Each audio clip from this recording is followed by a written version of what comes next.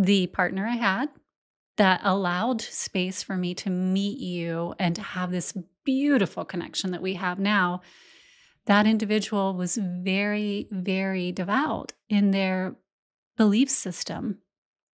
At the moment, I started to explore all world religions and all world beliefs more in depth and held love as my religion or my faith. And when that relationship started to break down and I was being told that I was wrong for my beliefs or that there were things that were going on that my partner, my person said, I can't stand by you through this. Then I had to look at my relationships and how I'm showing up in relationships and how the inner critic started playing a key role, even in my spiritual beliefs, into my relationships. Do I change my beliefs in order to make my partner happy? Am I really wrong for what I'm believing, feeling, exploring? And why is it wrong to desire to explore things? It kept driving me forward. So there's that overlap between spirituality, religion, and relationships, because sometimes we can create codependent relationships based on our beliefs. Absolutely. Yeah. Or, yeah, I mean, just with how foundational believing or and nowadays even not believing in things, eh, many people, whatever it is that they believe, 'cause I guess not believing is still believing in something, Yeah, it's a belief. still a belief, right?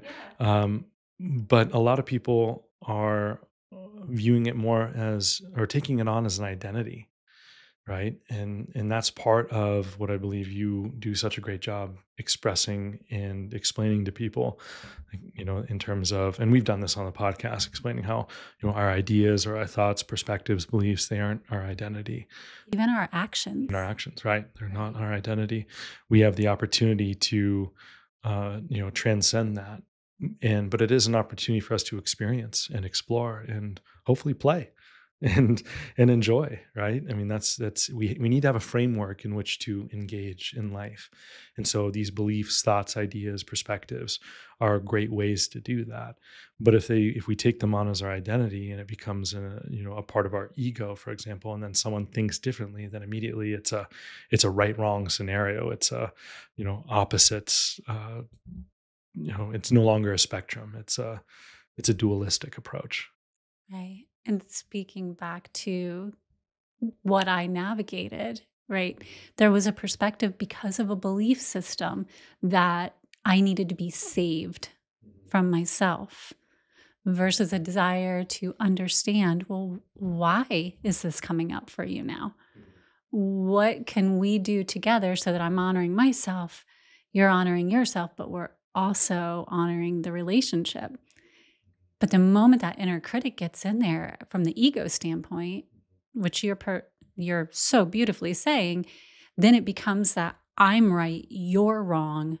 You must become a mini version of my own belief system, or the relationship can't go any further. And that's ego. And ego is the best friend to your inner critic. They've formed this little posse together that really holds tight on our abilities to expand our own internal awareness or our own internal landscape, because keeping you in the box will absolutely continue to give them control. Yeah, right.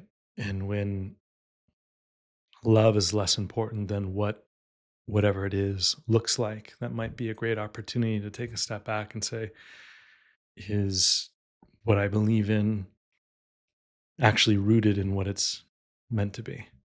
Yes. And that can be a faith, that can be politics, that can be um, culture. I mean, there's so much that goes in.